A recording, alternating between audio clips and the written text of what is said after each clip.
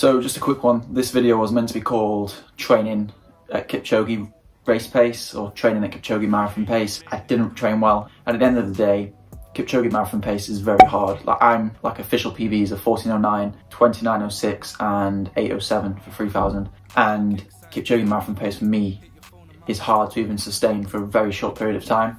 I think my 5k is just a tiny bit faster than Kipchoge's marathon pace, and as you can see in this workout you're about to see, if you have an off day, even for me and many runners, I guess probably even better than me or similar ability, it's so hard to actually run at that pace consistently well. Kipchoge's marathon pace is extremely fast, and I struggle to run it sometimes when I'm not feeling great. That session was one of those times.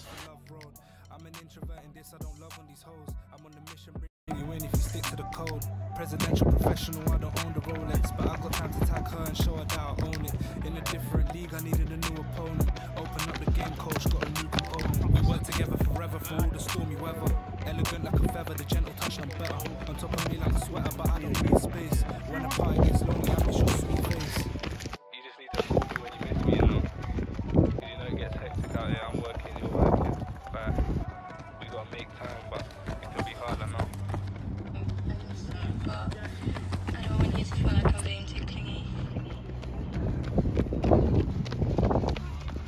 Me and Zach trying to stack it to a Burj Khalifa. Motivated to escape out of the normal reader. She my diva, might fly her up French Polynesia. Tennis bracelet for her wrist, that's a new freezer. I get anxious when I think about the situation. For me to go deep, I need a lot of preparation. Cause I can't be one to get caught up in the trap of love. Still we can leave ourselves alone against this gravitation. Like I said, what we feel is a honeymoon phase. We can't get too far ahead, we might create a break. Or it's 100% and we hope it's not a phase. Looking deep into your eyes, they're true in all ways. Looking deep into your eyes, they're true in all ways.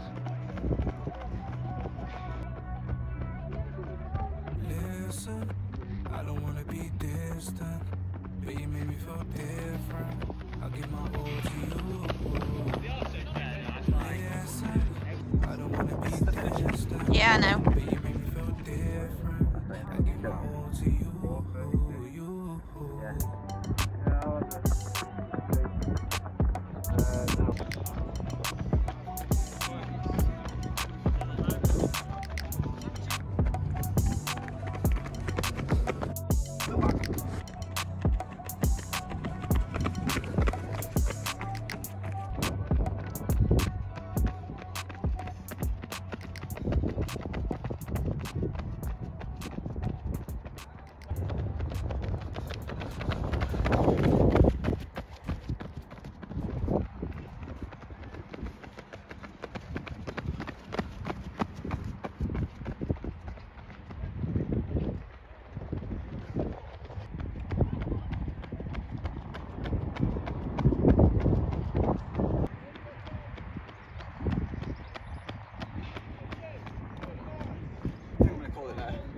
It's freezing. It's sunny now. I know. I look good then.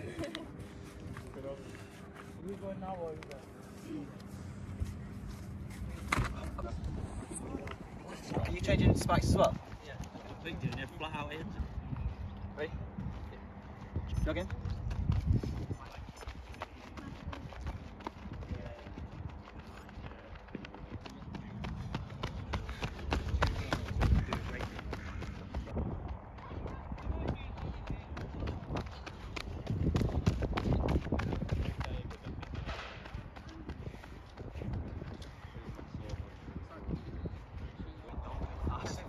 First 400 on this next one. Look at this. Target's 214. Yeah. 214 dead. On your toes. Like they make your calves proper tight. No. What are back to training because they're a high stack, but they're too aggressive. Great.